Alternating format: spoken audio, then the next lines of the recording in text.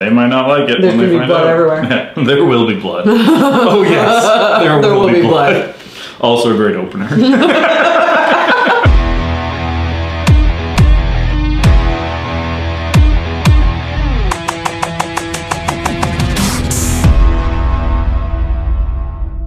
We're doing stout, which is generally my least favorite type of beer. Well, you can have one of those. Oh, we're probably doing both, let's be honest. Okay. Alright, stout. So, actually, I'm trying to think, have I ever actually... No, don't too late. But it's okay. So, I've actually, don't know if I ever had Guinness, to be honest. Really? Yeah. Because I've never been a big stout guy. So, I've just... So, well, Guinness is like the godfathers of stouts. Yeah. I've done a half and half. Okay. So it was like it's where they put like half Guinness and then half something else. Gross. It actually wasn't terrible. I mean, I think I more like the other beer that was like in it. Blasphemy, though. It's called like a black and tan. It was at an Irish pub. Yeah. It was like a standard. Well, no. To me, it's blasphemy. Fair. Yeah. No, but it is really popular actually in Ireland. Yeah. I remember that being a big famous drink at the club that I went to all the time. But there's also a snake bite in black, which is a black and tan with a shot of black currant flavor syrup, whatever you call it. The name is totally escaped me because it sounds terrible.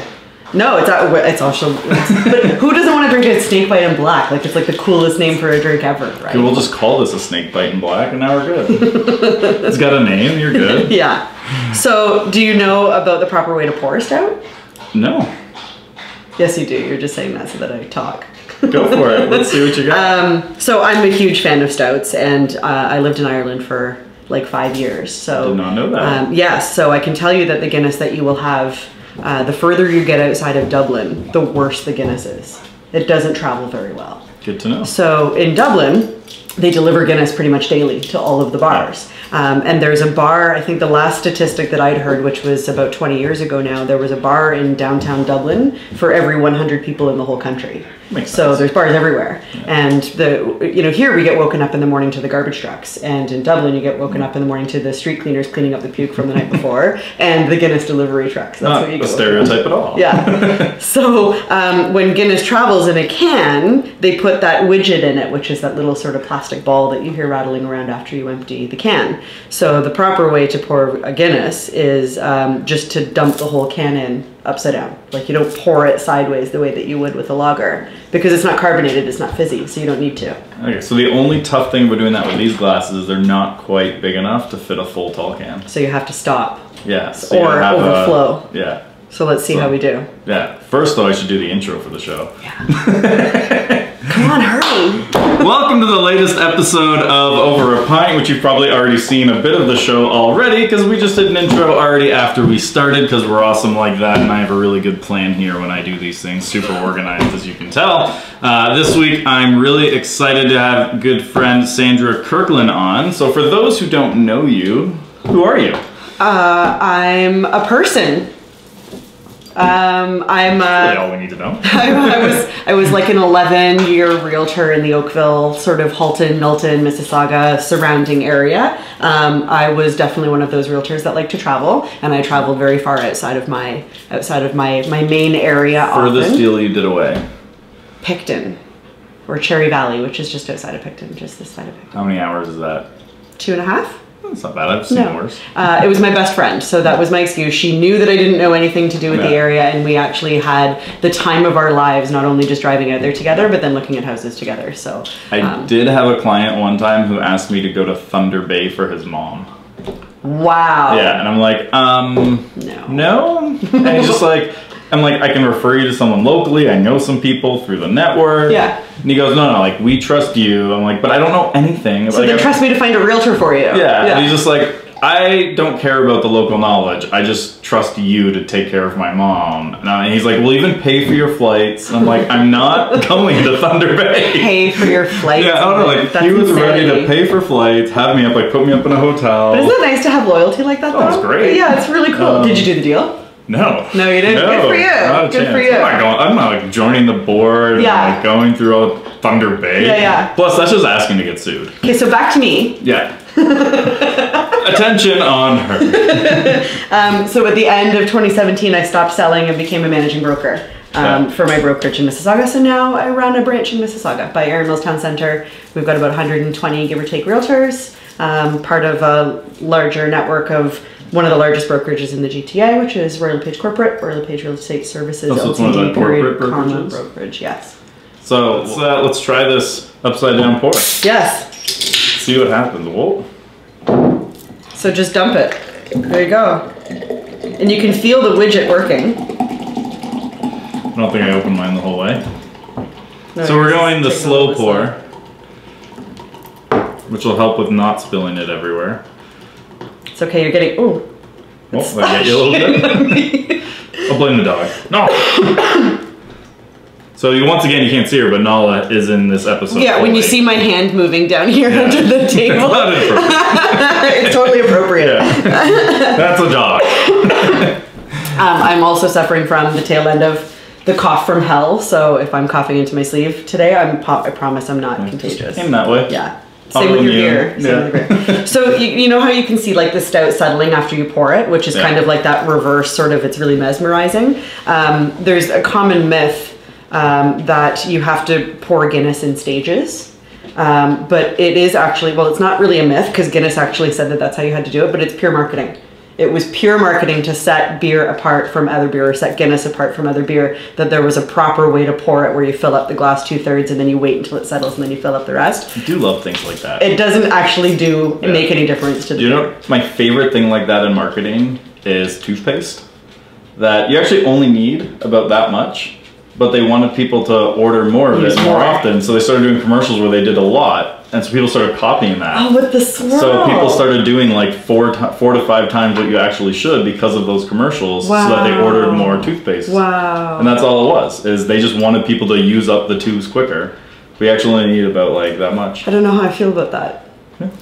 Just classic marketing move. Yeah. Well, I guess that's why they say, like, for kids, like, you're probably, you know, brushing Hannah's teeth on a regular basis. Well, she's doing it herself. Like, it's a smear. Oh, lucky you, my daughter is not, but I don't really let her. Yeah, it's like half herself. Half like she just sucks on the thing. Yeah, so, and then you finish up. Yeah, so like, well, it's a Paw Patrol like brush. With the timer on it? No, but I basically like, I'm like, I'll take it away if you don't brush.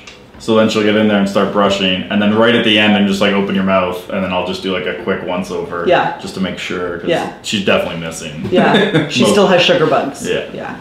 Well, cheers. She doesn't get much sugar. Sláinte, as they say in Ireland. There you go. That's a great way to break your fast. Yeah, that's just the perfect start to a day. Yes. I've been out of Ireland for so long that this actually tastes good. But when I first moved home from Ireland, I couldn't drink this. I had to drink Kilkenny as a close second. I do like Kilkenny. Because it tastes so much different in Dublin than it does here. It's good though. I haven't been to Ireland. They didn't have any Kilkenny at your beer store, otherwise I would have got you one. Really? So, yeah, so sorry. They're out. Surprised. Yeah, they're out. Maybe it was in the different sections. There's 2 sections. Oh, then maybe it was in the... So it's not in the section where I went to the beer store. Oh, so I always go to the LCBO. Oh, because they got better craft beer selection there. Right. So they have like a whole like fridge of just craft beer. Oh, nice. So I always go there instead. Oh. Plus, I don't generally buy in enough bulk to go to the beer store, because normally you gotta... Right. Yeah. Yeah. I don't drink beer outside of the show, to be honest. Don't you? Like, there's the odd time, but because I'm trying to lose weight. Right. Beer is the worst thing for that. So I go to like straight whiskey or scotch or something like that. Okay. So it's funny, like I don't... So you can't really do like a pint of scotch though. So like you can't really apply that to over yeah, you can put in like a little bit. It's good. But not everyone. Like we haven't done it on scotch, but like, we did old fashions for an episode and done a few things like that. I missed that one. That was Tony Joe. Oh, okay. Another Lorg. So yeah, we're just slowly working the way through the whole Lorg community. The League of Real Estate Geeks. Oh, we had Tony on, so but hour of the... I saw Tony's the other day. Yeah, we mentioned it once or twice. Yeah. So Sandra's another member of Lorg. If you saw Tony's, that makes sense. Otherwise, just know we're geeks. Yeah, I forget what my official title is, but I just basically call myself the Queen of Goth, because that's sort of what I am. Yeah, I think mine was just founding member. Not founder, but founding member. So how did Tony initiate you into the group? Oh, he just added me. Oh, I had to answer still testing questions. No, it was day 1 when he decided to start it. I was at the time working at Remax, and so I was like the trainer for Remax, and then him and I just like at conferences had some geeky conversations. So when he decided to start it, he just like added the people he knew were geeky. Right. Me being one of them. So yeah, he just kind of added me and it went from there. I don't actually know how actually well I would do on the test. Like I am geeky, well, but I'm not the like... test was easy. Like it wasn't like, you know, when was Spider-Man created? Like it wasn't, you know, like that. But he sort of asked me, I forget even exactly what the question was, but it was like define your, or what does it mean to be a geek or something like that. Yeah. So I gave him some kind of like existential answer of like, you know, whatever. I think it was similar to actually what he said when he was on your Over a Pint. And then he kind of reiterated and he said, no, like for you, for Sandra, like what is your geek? And I was like, oh, I'm a goth, like demonology, vampirology, zombies, like that's my thing. And he was like, okay, you're in. And then it was as easy as that. Yeah, he just added me. You're lucky. It worked. But, you know, you're there since the beginning, and then I had to delete that accounts and get added back, but I didn't have to go through a test to be added back, and we're good. Oh, well, that's good. You're very lucky. You must be a preferred member. Probably. Yeah. I mean, to be fair, we also get him leads, so... Oh, right. Yeah, okay, fair enough. I got leverage. Yeah. I do nothing for Tony or with Tony except fight with him on the internet. It's a classic move. Yes. But now, so on that topic, you used to fight a lot more. I did. So what was that shift? Like, why did you stop? You used to get a lot more of those arguments online, I noticed. Yeah. I think it was like a culmination of a lot of different things. Most importantly, it was sort of the shift in my job. You know, I went from just being responsible for myself and I didn't necessarily care, you know, how I came across to certain people on the internet to, you know, I think, you know, what it was when Tim Hudak was first hired as the new CEO for Urea, and he sort of went on a road show where he was asking to meet with specific people in the industry who seemed to have a really good knowledge of the industry so that he could kind of be brought up to speed by the people that work it. And he called me and said that he had understood that I was somebody that he needed to meet in his first couple of months as the new CEO of Urea. And I was like, ego boost? Well, yeah, like I was like, no, oh my God. So he'd said, you know, and all of the people that I've been talking to about who were influencers in the industry, your name kept coming up over and over again as somebody who was both extremely knowledgeable in the landscape and the temperature of the industry, as well as somebody who is actually an influencer. And, you know, when Tim Hudak calls you, you know, a thought influencer or an industry influencer, then you kind of really start to change your self-perception. So next thing you're gonna be a guru, and then just maybe go up the ladder of cliche terms. And then what's at the top? Like, what am I striving for here? President of the real estate industry, the world. Oh, like Mr. President from the Lego movies? Yeah, I have not seen those. You haven't seen Lego movies? No, come on, kids aren't there yet. But who cares? Like, you need to just watch that for you, not for the kids. I've heard they're good. They're excellent. Right now we're in a big Frozen, Lion King, back to Frozen, back to Lion King stretch. So that's kind of our life right now, with Paw Patrol thrown in the middle. Yeah, we're sort of starting to come out of Paw Patrol now, but we are knee deep into My Little Pony. So do you understand bronies? Why they like the show? So my beloved and amazing and incredibly amazing husband is a stay-at-home dad. So he is almost a brony, like just by sort of like having to, because he spends all day with our daughter who loves My Little Pony. So he's into it? Yes, but not in the inappropriate sense. Only in the dad sense. I don't think bronies are in an inappropriate sense. I think they just like the show. I don't know. Have you seen some of those YouTube videos? No. Okay. Stay away. But it comes back to, I want to, like, when I have free time, if that ever happens, start a podcast called The Fringe, where I interview people on the fringes of society, and I want episode 1 to be like a brony. So, like, sit down with a brony and just deep dive. I don't think you'd be able to deep dive unless you had an understanding of the ponies. Like, do you even know who Pinkie Pie is? No, but I would have to do research. Right? So I binge watch My Little Pony, read their forums, and then sit down and have a discussion. Oh my god. Learn I will the other subscribe people. To that. It would be entertaining. Yes, it would be. And there's so many, and because I just like learning about different types of people. So I think like the research side of that would be a lot of fun. Like, let's dive deep into like that internet forum. And go deep. That could have disastrous consequences. Oh yeah, like, there's no way that I'm not coming out of at least one episode of that show scarred for life. No, because then your next step outside of that is moving into the furries. And we all know where that could go. Yeah, that would definitely come up at one point. I feel like you gotta save any like sex-related ones for at least season 2. Because then you're just diving too much into that and you get pigeonholed. Like, how entertaining would it be to be like, let's find someone who's like a sex worker for like 50 years. Like find like someone who's like a veteran of the industry. But you can't do that at the start. No. Or you get pigeonholed as that. Yes. That would be a weird researching one to do. Yes, it would. But it'd be wildly entertaining. Yes, it would. So this is a weird place we've taken this episode. That was a tangent. Yeah, we'll see if that makes the final cut.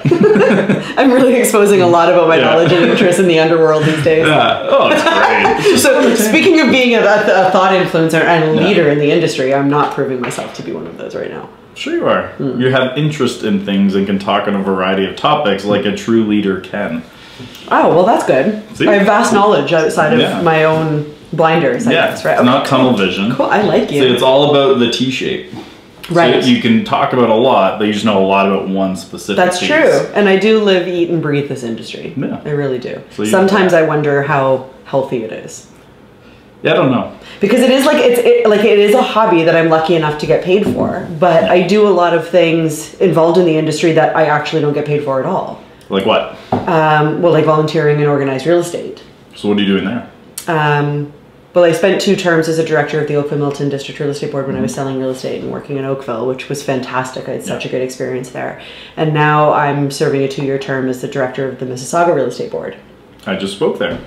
Yes, you did. And I missed it because I was sick, so I apologize for missing that AGM. It's like you never heard me before, though. So. No, like a bajillion times. A bajillion times. Every day in the elite group. No, but I do like to go out and support you. You know what I mean? Like, I'd like to make sure that everybody knows that I know you. Like, that's, you know, it's self-serving. Yeah. It's bringing up by association. Yeah. But you're the influencer you're getting called, so really it's the other way around. I'm bringing up by knowing you, apparently. Well, you're the one getting calls from the big wigs. It's mutual. Yeah. It's mutual. I had to bribe Tim with beer to get that meeting because he was the first guest on the show. Right. Yeah, that's right. Yeah. So I do self-serve for him. It's pretty easy to bribe Tim with beer. It wasn't hard. No. It was actually just one call, and like 5 days later I was in his office drinking. Yeah. Well, and he loves that stuff too, right? Yeah, he's a really cool, laid-back guy. Yeah, that's actually what I found, like, the best way to actually meet with someone. Be like, hey, do you want to have a beer and film it? It's work. Yeah. Like, yeah, and now you're getting to the point where people are actually buying beer for you on their way into your meetings. Oh, so. And I used to have to drive to every episode. Yeah, so and now people are desperate to come to you. Yeah, no, like we're getting people driving to Newmarket, which for a lot of people is not close. Yeah. So I do enjoy that. And like, it's not like I can expense this beer, so this was my contribution to you. It's a work expense. Well, we're not allowed to write off alcohol. No, it's a shame. Because especially at 11 o'clock in the morning on a Friday, alcohol. Like, this is even close to the earliest I filmed. That's true. That's true. Well, it is 4 o'clock in Ireland, so we're good. Cheers. Sláinte. Yeah. So this year. Yeah. So we've just never. Oh, pardon me. We're cutting that one out. Yeah. It's authentic. Or maybe that'll be your intro. So I do normally actually have a trick for that because you drink enough, you're gonna burp. I don't burp. I don't know. I'm like one of those weird people that doesn't burp. No, I do all the time. So my trick is I do this. burp into the glass because then it never ends up on camera. So you'll notice sometimes the level doesn't change when I go to drink, and it's because I'm just. Or you're not swallowing. Yeah. Oh, I'm just straight going in. Oh, now sometimes I'll wait and hold it there and then have a little. I'm dying. It's tricks of the trade. I'm dying. It's like the newscaster with no pants. You gotta know how to hide what you don't want people to see. Because I had one like I'm actually crying. Yeah, I had someone on the show who like had a burp. I'm like, oh, can you cut that out? I'm like, you gotta learn the pro move. Just give it a little. I don't need the pro moves because I don't burp. I don't. I don't burp. We're gonna test that theory today. I'm gonna chug the rest of my Guinness and you'll see. And then we'll open up the next round. Yes. Well, I mean that might be a little bit different though because it's bubbly. Now is it a stout? No, that's the blonde lager, and then that's literally they're both positioned, so I cannot see the name. This is my husband's favorite. It's the Hop House Lager. Sweet. I think it's called 13. I guess I've never really kind of looked at it. Looks like a dead giveaway. And then we've got the Guinness Blonde American Lager. Nice, so we'll give that a shot. Yeah. So now let's go back to more like when you started. So when you started in real estate, how long until you got your first deal? Oh, it was like, almost a year. But I was one of those people that I guess I was a little bit trigger happy, I guess. Or trigger shy, I guess is the word. I was trigger shy because I got registered and then I joined a real estate brokerage, and then I spent a lot of time and focus on checklists and listing presentation and buyer presentation and trying to get everything organized, building my CRM, but not actually doing anything with it. And I was really trigger shy, and then doing all my articling, because of course you have to do like 4 different courses after you get registered in your first 2 years. And I'm like, 3? No, I think it was 3. Yeah, it was 3. Yeah, whatever. And then Royal LePage Corporate, of course, has like extensive new registration training after you join the brokerage. So I was going to all of those courses, and then of course I was, relearning what I just learned in the course. And I guess I was trigger shy. Like I guess I was kind of afraid to sort of get out there and start doing some stuff. So I decided that I really wanted to finish all my articling courses and get it out of the way, develop my brand, get it out of the way. And then I'd done all that, and I thought, well, where's the business? Like I've done my checklists, I've done my CRM. Why aren't you coming to me? My CRM. What's happening? And then I started doing open houses and building my confidence and understanding what kind of questions I was going to be asked. And then a lot of those I failed at the beginning because I didn't know how to answer the questions that people were coming in. Like they don't teach you that, right? Like they don't teach you that. Like even brokerages struggle to really teach you, what kind of questions people are going to ask when they come into your open house. And the only way to learn is just by application. And I definitely learned pretty fast that I was terrible at being an agent for a while. Like I knew like the forms inside out to the point that like even a couple minutes in, people come to me with like forms questions. Yeah. Like I knew those inside and out. And then like all the issues, like everything, I knew all of it. But when it came to like even little things, I remember my first open house and I was like, oh God, I wouldn't even hire me. Someone's like, how old's the furnace? And I go, that's a good question. Let's go down and look. Yeah. Or you didn't even know that you could go down and look at that. Didn't even think about it. I'm like, I'll follow up with you on that. Then they're like going around the open house. A couple of they come up to me. Oh, by the way, the furnace was 2008. I was like, good to know. Whoops. My bad. I'm like, I'm not going to follow up with them because they're not going to hire me. Exactly. Yeah, I know exactly. Now, in my defense, I'd been asked an hour before the open house to actually do it because the agent. So you totally weren't prepared. Yeah, like I went in and I just like printed out the data sheet and I was like just sitting there trying to memorize it, and I did not remember the furnace date. No. But yeah, no, it was quite an embarrassing show. But then what I started doing was like, oh yeah, especially the first few. Yeah. That was terrible. So it took me 6 months to get my first sale. Like I did like 8 or 9 leases in there. But yeah, 6 months to get my first one. And I had to give 50% of the commission to someone else because it was a referral. And I had to drive an hour away to get it. Oh, that sucks. Yeah, it was an hour outside of my area, which is why they gave me the lead. And then, 50% of that, and it was because it was an hour outside. It was an area with a very low commission point too. So I think my first sale, I maybe pocketed $2,500. No. And I was like, woo. Yeah, but back then, like, how long have you been registered? When did you get your license? It was around the same time I did, wasn't it? Like it was like 2000. Oh, you were earlier, weren't you? Oh, you were later. I got my license like 6 years ago. Is that all? 6 or 7 at most. So how long did you sell for before you? 2 years, and then you moved into Integra. Yeah. So actually I just got a Facebook memory today that 5 years ago I was an agent teaching an Evernote course at Hallmark because we got bought by Remax Hallmark. And that was the last 6 months of my selling. So a year and a half. So yeah, like 6.5 years ago, I got my license. So your career is a lot like mine, where you found out really early that you enjoyed educating and working with realtors more than you enjoyed working with the public, because that's kind of my thing. Yeah, I didn't like, now I got screwed by a couple of people who were just like shitty people. Yeah, I'd leave it there. Yeah. They're not gonna watch, but it's no point in rehashing it. No. But yeah, I had a few people who just like were absolutely terrible. It kind of turned me off them a bit. And I just got really good at the online. And it was all self-taught. Like I came from construction industry and a history degree. I had no idea what to do online. That's quite a juxtaposition of like history degree, construction. Yeah, so I was no family business. There. So originally I went to university thinking I'm going to become a lawyer. So I wanted to be a lawyer. And like I did the whole like mock trial club. Like what kind of lawyer? Criminal. Ooh. Yeah, like I love that stuff. Yeah, me too. So I originally, so I did like mock trial club in high school, and I loved that. Like, and I had so much fun doing it. And I like actual being on, like in the mock trial itself, I love that. And so I go to university, and I just got, like, I was a history degree, so you're doing like 25, 30-page papers, and I just got sick of it. I'm like, there's gonna be more of that in law school. I'm like, I don't know that I want to keep doing it. And then at the same time, so the family business was concrete forming. So they're like, my brother was taking it over, and he's like, you know, I could use some help. So they basically offered me a job, because I'd been working there in the summer, so I knew it, plus trust of being family. And basically the offer they made, I'm like, between all the perks and all the other stuff, would have been like $90K a year out day one out of university. And I was like, I can take that. And then they sent me out west to Calgary to work. And out there, because of labor shortages, it boosted it up even more.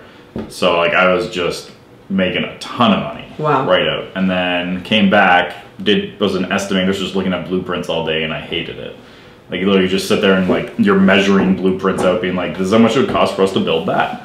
And then we bought a house because it was making a lot of money. And our agent, I actually really liked her, but I'm like, I could have done a way better job. She cost us the house we actually wanted from a stupid oversight. And then like we actually offered more than the offer they took, but she didn't give it to them in time. No. Yeah, so they accepted it like 10 minutes before. And she knew we were sending an offer in for about 15 hours. Oh, that's frustrating. And didn't call the agent to say, we have an offer coming. Yeah. So they ended up accepting this one. That's such a big pet peeve of mine. So I was like, I could do a better job. My wife goes, prove it. So I got my license, and I originally was just doing it on the side. And I met with so in our town it was Remax. I met with them because that was just the brand I knew. Although I interviewed at Royal LePage in Coldwell. And then he's just like, oh yeah, if you're gonna do this part-time, you're not even allowed to interview here. We don't take part-time people. There's still a lot of brokerages that do that today. Yeah, and I remember like I was interviewing at Royal LePage, he's like, oh no, that's fine, you can do part-time here. And like the way he was saying it, I'm like, I actually respect the guy so much more who said no part-time. And the way he saw it, I was just like, screw it, I'm gonna do it. So told my dad I was quitting. And brutal. Yeah, I just jumped in. And I had a bit of a runway, but I blew that in 6 months. Because I like did some of those stupid things where I knew online was a thing. Yeah. So I like did the, I'm gonna pay for this $1,500 a month service where I get the exclusive rights to Aurora and get leads online. First lead I ever get. Like a Zillow or a Park Bench kind of thing, like that. It was, I'm pretty sure they literally just put like crappy ads out there and people filled it. Like, I don't even know 100% what they're doing, but it was terrible. And the first lead I ever got had a max budget of $150,000. At the time, the cheapest place in Aurora, which is in the Aurora ghetto, that's fine. We won't go there. It's a nickname. It's actually fine. You walk through 2 a.m. and like, with cash out, and nothing's gonna happen. It's Aurora. Yeah. It's pretty safe. And they like even there was $350,000.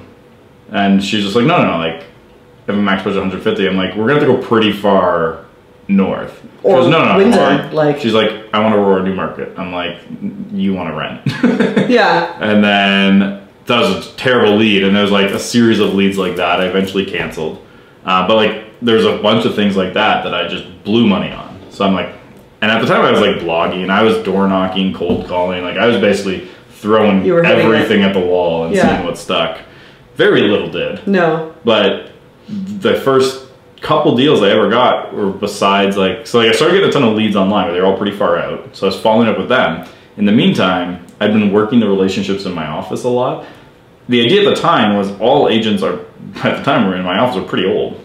So I was like, they're all gonna retire soonish. Maybe they'll give me their business. So I was thinking of like 5 years out type of thing. But they just started giving me the leads they didn't want. So my first couple deals were actually just referrals from agents in my office because I've been working that. Amazing. And I actually just enjoy doing that. Yeah. And then my broker came to an open house, and I have terrible writing. I hate people, like trying to read people's writing. So I was like Googling how can I like have a sign in on an open house on my iPad. So I discovered Open Home Pro. So I was like, all right, well, let's do that. Figured out how it worked. And my broker came into my open house, and he's like, what is this? This is cool. I like this. And he's like, can you teach people in the office how to like do this? I'm like, sure. I assume this would be like at the sales meeting, I'd do like a 10-minute, here's what you do. He booked a 2-hour course for Open Home Pro. Yeah. And like 15 minutes in, I was done. Yeah. Like it's Open Home Pro. It's sign up, questions, put it in front of people. You get emailed a report at the end of the meeting. Like, done. Yeah. And then so it just turned into like, they started asking other questions. And like I was using Evernote a lot then and different things like that. And it just kind of I still love Evernote. Oh, I use it every day. Yeah, I still love Evernote. I don't organize it the same way because the search function's so good. Now it's just like pure brain dump. Yeah. But yeah, I use it every day. Yeah. Yeah. I keep trying to use a CRM to like keep track of the conversations that I'm having with my realtors, and I keep resorting back to Evernote. Oh, I love Evernote. But yeah, like if you don't have like our CRM is Infusionsoft. We don't really use it on the sales side, and we just hired Steph, who does our sales. She's not even using the CRM side of Infusionsoft because it sucks. We use it for the marketing automation. She actually started up, I think it was Zoho. Right. To use that. Yeah. Because it has what she needs and it integrates with Infusion. I was trying to use HubSpot as my CRM for... Yeah, I've tested it, but... I prefer it now just for the open tracking. That's all I use it for. Yeah, ours is entirely just the marketing automation, and then for us, differently, is the e-commerce side of it. Because we got to take sales online, stuff like that. Yeah. And Infusionsoft's the only one that can customize the tax. Because that's actually a huge challenge for us, is because we deal business all over. Like if someone buys something from us in Alberta, we're supposed to charge their tax rate. Right. But only Infusionsoft that we found can actually adjust based on where the person is putting their address in. I see. So like Samcart, which is what we use for a lot of things, because it can do some really cool stuff. I just have to I basically eat the tax now because we look at where the person was, and then so we just raise the prices a bit overall to account for that. Yeah, but generally I'm just eating the cost of the taxes now. Yeah. But because of some stuff Samcart can do, there's some cool things we're gonna be one we're gonna test is a pay what you want checkout. So we'll literally just put it in and be you can literally, as long as it's at least a penny, you have to pay something, but you can get a 10-day trial for whatever you want to pay. And how do you think that's going to go over? So I've always thought that it'd be terrible. But a buddy of mine in a networking group I'm in for marketers has tested it.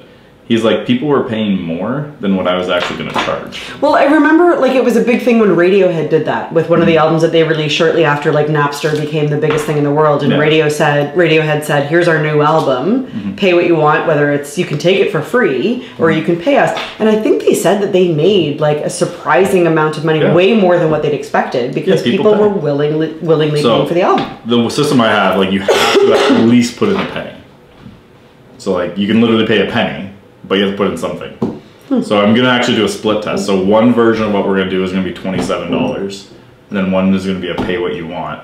And we're going to see which one people take. That's the best A/B test ever. Yeah, I'm pretty excited. Because $27, almost anyone should. Yeah.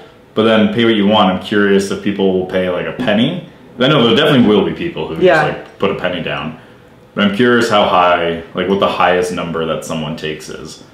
And I'm just curious from that psychology perspective of it, of how high is someone willing to go on it. Yeah. And see. That's interesting. Yeah. A lot of fun with testing stuff. Let us know. I will. Down in the comments. Yeah. Here, there, somewhere. It's funny, going back to YouTube and online videos and stuff. Kids today are so involved in... Kids today. Old man yells at clouds. I'm such a Clint Eastwood. Get off my lawn. Kids today are they're so into, the YouTube things, and my 4-year-old, she turned 4 in February, and she loves people like Jojo Siwa, who's got such a big presence on you'll hear about her soon enough. And Ryan's toy review. Ryan is that the little kid who makes millions? Yes, he's the top. Yeah. He's got the most subscribers out of any YouTuber ever in the world, and he's an 8-year-old kid. Right. Because he reviews toys and stuff like that.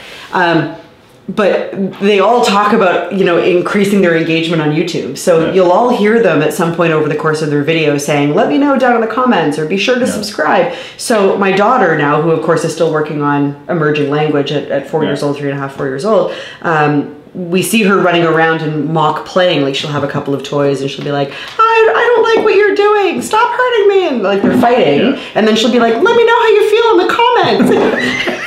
It's so funny to hear a 4-year-old just like saying this kind of language and technology, which is so foreign to us, right? Yeah. Oh, and my daughter, like, she's 2.5, can already like flip the camera around and take selfies and stuff like that. And you're like, it's crazy. Yeah. It's insane. Like we used to do with actual cameras back in the day, right? The digital camera was revolutionary. Yes. Then, yes. You know, because then you could delete all the terrible ones. Yes, and you didn't have to pay. Yeah, and find out a month later that one shot didn't work. Man, times have changed. And how old are we that we're talking about that now?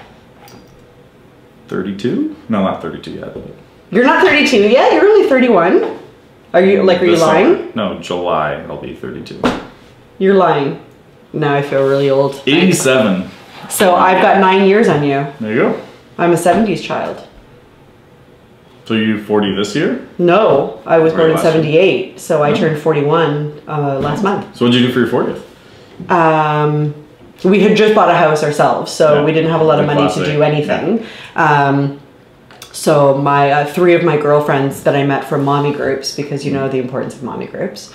I do not personally. No, but you understand from a third. I am in a dad group, but it's pointless. Those are fun though. Ours isn't. Oh. Someone started like a Dads of York region thing. Oh. Well, the Burlington Dads is like epic. If there's anybody here watching that's like a guy that has kids living in the Burlington region, Burlington Dads group, they've got a logo. Yeah. They do events with like printed material. Like it's a thing. I was hoping it would be something like that. Yeah, that would be cool. So ours was like, it's just like some guy started it. It's like half just people promoting like their businesses. And then the only like engagement there ever was when Gillette came out with that ad. And one guy made a comment about like how I'm never using Gillette again. And in one of my rare, I actually hit enter on the comments because I always just make reply and delete the comments and never actually do it. Yes. I replied and got into it with him about like, no, like toxic masculinity is real. Like it sure is. Like it's a thing. Like, you can't even deny it. It is a thing. But he had that mistaken one where it was like, he just thought they were going for all men instead of just, you know, the one on the fringe. Right. And I was like, and so like I got into it pretty good with him, and then eventually I just left them. So, okay, so let's talk about that. So that's a good topic to talk about, I think, on Over a Pint. Let's talk about that. Sure. So, full disclosure, I grew up as an only child in an affluent family. Mm-hmm. My mom was a stay-at-home mom and a home manager, and she was excellent at what she did. And my dad was working his way up the corporate ladder from nothing into, when he retired, he was in SVP status at a multinational pharmaceutical company. So, and I was an only child, and I was never afflicted with, you know, full disclosure, I was terribly privileged. Me too. Right. I feel very lucky and proud of that fact, right? But I was never afflicted with that, you know, you're going to be stopped because you're a woman, or you're not going to have as many opportunities as you might have if you were a man in business. And I sort of skated through like the first like 3 decades of life. I sort of skated through that. And I never really did find that oppression that women get in the workplace. And I'd had some great successes. Like I wasn't like you where I'd gone to university and had, you know, a family business that I could have, you know, delved into. I didn't have the opportunities that you had, but I was able to sort of do whatever the hell I wanted and was never left at risk of not being able to afford to buy a liter of milk. Yeah. No, I never, like, the only thing that literally I definitely saw the advantages of having the right family and connections, because literally every job, before I got into real estate, every single job except one summer job in university got because of family. Right. So like, I worked at a golf course, my grandfather owned it, like things like that. Like, and see, I never had that, but I was always taught growing up that if you work really hard, you'll get whatever you want. And I never saw, it never even crossed my mind that women had bigger issues growing up, because like, I remember specifically in a lot of like my lunch school, especially like grade 6 is when it really hit home, is they sat me right between the 2 smartest people in our grade, which were 2 women. And they were the ones who were like, if they got 100, but there was a bonus question, so they didn't get 105, they were pissed off. Wow. And I was like, at that time, like a 60s kind of student. And I just had like these 2 women who just kicked my ass at everything. So it just never occurred to me until like, I think it wasn't even until university that I really started picking up that women had a tougher time than men at things. Yeah. And just never even noticed. But I do also find that, you know, my privilege and my upbringing and my experiences aside, that if you're willing to commit and you're willing to work really hard, no level of whatever privilege you come from or whatever thing was boosting you when you first got started can really stop you from achieving those goals. Yeah. that's part of why I left the family business too, is I was kind of feeling that a lot of what I have wasn't necessarily deserved. Right. Like when you go back and look, like Yeah. it probably, some of it was. I mean, there's no way I should have necessarily gotten the salary and everything I did right out of school, but it was in order to maintain that, you would have had to have like fulfilled. When I like look back, I was like, okay, that's actually in line roughly with what other people were making. Mm-hmm. I just, instead of having to interview for the job, just got it. Mm-hmm. But that's kind of why I got into the real estate industry. I'm like, I kind of need to do it myself. I did all right. Done okay. Yeah. Well, and it really is about working hard and finding your vein too, right? You know, and I think that's the key. So going back to like our history and our experiences in selling real estate, like for me, it was, I spent 11 years selling real estate, but that wasn't my primary focus. No. I was lucky enough that I could, you know, just afford to consistently make, you know, $80,000 to $100,000 year over year in real estate by flying by the seat of my pants, which is what the vast majority of realtors today do. Yeah. But that afforded me the opportunity to spend more time working at what I preferred to do, which was the volunteer unpaid stuff of organized real estate, mentoring new realtors in the office and working with realtors. And, you know, there was a big trigger for me that really made me realize that selling real estate wasn't going to be in my long-term future, which was I was mentoring a new realtor. Still a really good friend of mine to this day. And she called me one day and she said, yeah, I'm going into multiple offers. It's my first time presenting multiple offers. I'm nervous as hell. I don't know what I'm doing. Can you help me? And it was like a Thursday evening. I'd gone home already. I'd taken my pants off. I'd settled in for the night. And she called me and said, can you help me? And I'm like, I'll be right there. Throw on some clothes, rush out. So excited. Like I'm stoked and excited just to help her do this thing. And, you know, I spent a couple of hours with her, setting her up and coaching her and mentoring and getting her into the thing. She didn't end up winning that offer, but like the fire that I had in helping her do that. And then the next day was a Friday.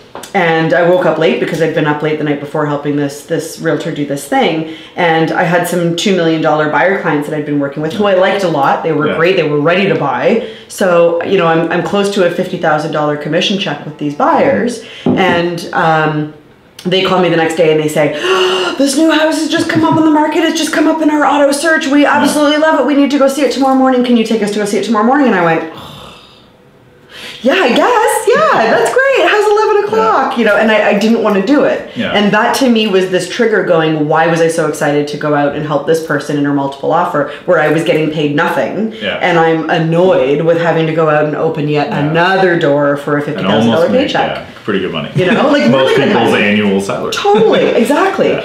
So that was like a real trigger for me that like, you know, working with the client and helping them buy and sell property was okay, but it wasn't my true calling. It wasn't my true personal passion in this industry. I just loved like solving the challenges of like online stuff and like figuring out like what messaging made people do things and like that side of it. And I really enjoyed that. And then, so it was funny too, like growing up, if you had to make me present in front of people, I'd just take the zero and sit in the back and hide. Yeah. And then I started. That was never me. I was like, well, like I hide from everything, but it was always because I never. It was actually funny. So where I started getting like 90s in school was when because I always thought when I got like 60s that everything was harder than it actually was. So like when I'd look at an answer and I'd know the answer right away, I'd be like, oh, it can't be that. That's too easy. Yeah. And then I do like a convoluted thing and fail. Yeah. And then when the switch like went in my head, I'd be like, oh no, it actually is that easy. Yes. And then I started doing great. And then you just do it. Yeah, and then I started speaking and like doing little things like mock trial club, which was hilarious and so much fun. So I started like doing a little bit more speaking, a little bit more. And then in real estate, because I started doing that, and then when I did that, the first one on like Open Home Pro, it went over really well, and another one, and then another one. And I just kind of went off from there. And then suddenly you enjoyed speaking. I know. And you're really good at it. I'm technically a professional speaker. Yeah. Like, you know, I wanted to originally be at one point I wanted to be like a stand-up comic, but I never actually I could see that. So I'm good, like, reactionary with comedy. I'm not great at planning jokes. So but there's some excellent comedians that like have like a random plan, but then deviate way off of that, and that becomes even funny. Like Billy Connolly is fake. Is that they're so good it seems random. That's true. It's not. Yeah, like you can see Billy Connolly planning to go off of his path. Yeah, those are all planned tangents. His joke of saying, "Oh, that was a tangent," was like because I've studied, because even from professional speaking, I study comics and what they do. Like I study a lot of like Seinfeld stuff, and there's some like behind the scenes ones where he was even talking about. He's like, what really makes a comic great is to make it seem like everything he said was made up on the spot. But he was like showing his process where like he had a sentence that was one joke, and he was sitting there, he's like, there's too many syllables right here. And like he's down to that point of like he is counting out syllables and finding a way to remove syllables because it will make the joke funnier if it's that one syllable shorter. So like we're all at risk of that, of getting too obsessed with our job that we get so overwhelmed with the minutia that you forget about the bigger picture. Right? Which for comedians is just making them laugh, and for realtors it's for just being that person that, you know, people trust and are loyal to. And going back to what we were saying earlier, I've never really seen anybody, no matter what their intelligence level is or what their background is or what their privileges or not privileges or hardships were, I've never seen anybody consistently work hard and fail. Yeah. You know, and somebody mentioned that to me a number of years ago and said, you know, I've never... Which one do you want, by the way? I'll take this one. All right, then I've heard that one's crap, so you can have that one. Thank you, appreciate that. So the standing review before we open this is, we've heard it's crap. She bought it anyways. She's bought it anyways. Says my husband. Well, because I've seen you're over a pint, and I know that you've drank crap beers before. Oh yeah. So just one I actually drank it, stopped the episode, went and got another beer, poured it out, and filled it up again. That bad? It was sea salt and coriander. Ew. It was terrible. Like. Oh, was that you were talking about that in Tony Iacobello's? Yeah, that was the one. Oh, that was that one. So yeah, so if you actually notice, like I start drinking, it gets about here, and then there's a cut, and then you see my beer's filled. I actually switched to a completely different beer. And you guys were talking about coriander a little bit. Yeah, because I looked at, because he brought a full cooler of beer, and I looked at him like, sea salt and coriander. That sounds interesting. I'll give it a shot. Like, I'll try. Like, I would never have had a stout. That sounds disgusting. Who did that? There's a Hamilton brewery, Collective Arts or Collective Brewing, or the ones with like the really like cool. Yeah, the designs. Yeah. So it was that. Yeah. It was just like, is ass the right word? But it tasted quite terrible. Not that you would know what ass tastes like. No, but I have an assumption in my head, and it is sea salt and coriander now. That does actually sound really gross. And mixed with hops on top of it. Yeah, it was not a good beer. Good. No. But then, like I've never had stouts before the show. I'd never actually even had a Radler before the show. Really? I like the Radler. You live a sheltered life, dude. Yeah, I know. Well, cheers to starting with a stout and finishing with a lager. We'll see if this is finishing. You never know, we could go 3 beers deep. Oh, we do have questions from people, so before I forget. Oh, I know that Steve Saracen sent us a question. I like that guy. We got a bunch of questions, and even more since we started. All right, so Steve, that's the first question, Steve Saracen. If you just got your license with the way the industry currently is, what would your first 2 years look like, and what would your goals be? That's a really good question.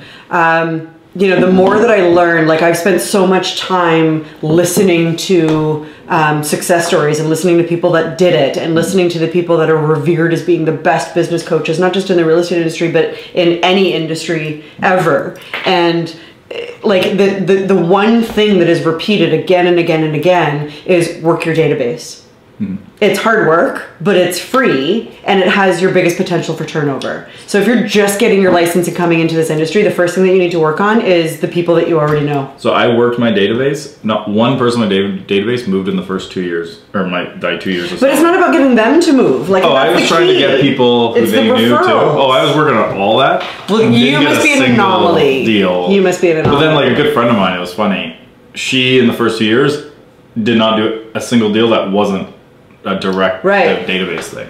But it was just like, it was just timing wise, because I was also young, so none of my friends especially were anywhere close. Yeah. So it was literally just like I had to go after parents and friends of my parents. But you know, there's downfalls and there's you know, disappointments that come with any effort at developing business. And I think when you work with the people that you know, or when you're trying to work the people that you know, one of the biggest problems that you're going to face is that letdown of having somebody that you thought was trusting you and loyal to you, not even telling you when they buy through somebody else. And you know, I remember the first time that I went through that. I'm kind of blessed, I guess, that I've got a really, really small family. Like, my parents are in Oakville, and my dad has a younger brother that lives out in Calgary, and they have no kids. And my dad's parents were my only grandparents growing up. And my mom was adopted, and she's just found her biological family, but that was the extent of my family. So I didn't have cousins that I was relying on to feed me business, right?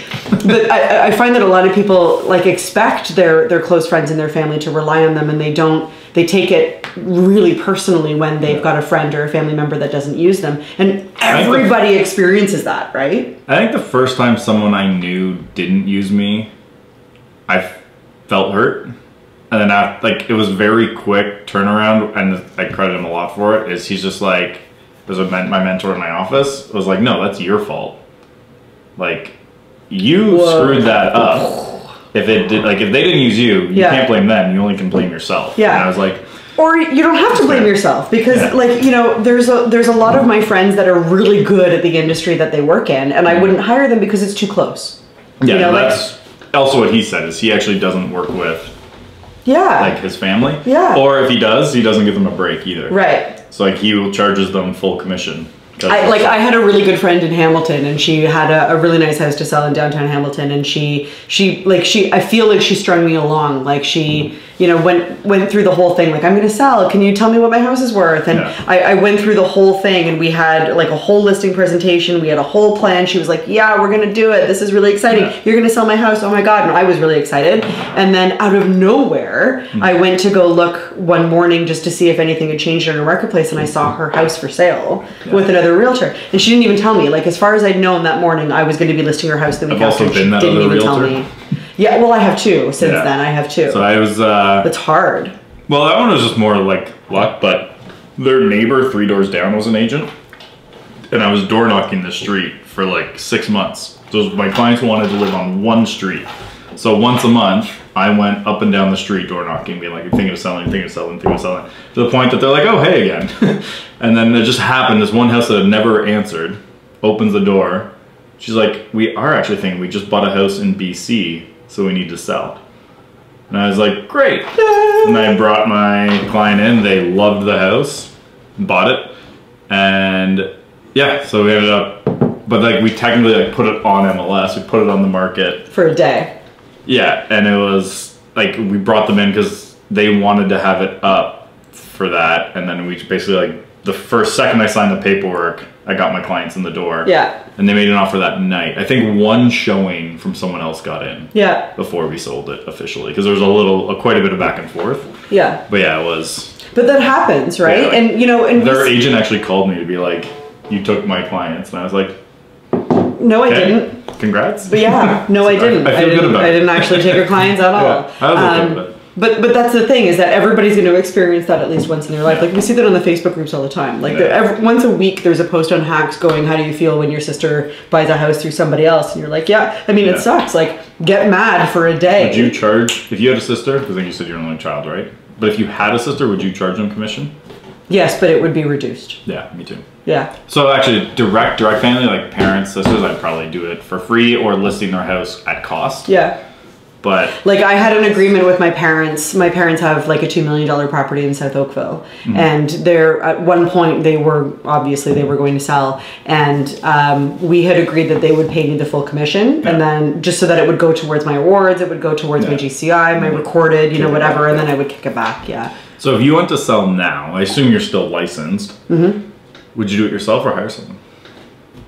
Well, I just sold my condo and bought a house in Burlington in 2016 when I was still licensed. But you're still selling that. I was still selling that. So if I were to do it now, I wouldn't be allowed to do it now. We are non-competing brokers. I'm not allowed to take like, our brokerage policy is that I can't take a commission check from my brokerage. So how would you, especially like having... So I would hire somebody.